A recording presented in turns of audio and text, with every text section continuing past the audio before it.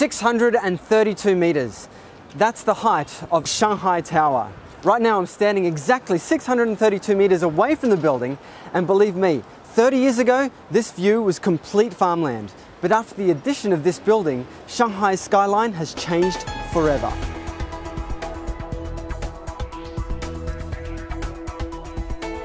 The men's record for the 2019 Shanghai Tower International Vertical Marathon is 17 minutes and 25 seconds. That's 119 floors in 3,398 steps, which works out at one floor in 8.8 seconds.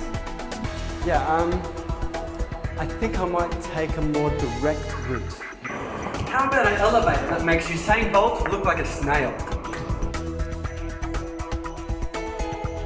This speed machine can rocket up from B2 all the way to the 118th floor in just 55 seconds.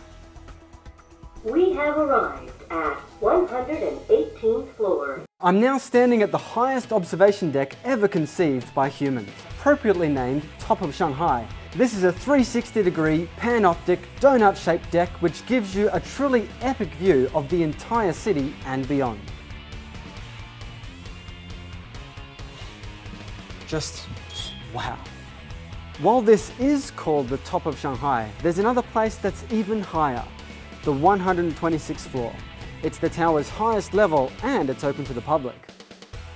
But what I'm interested in is its record-setting damper.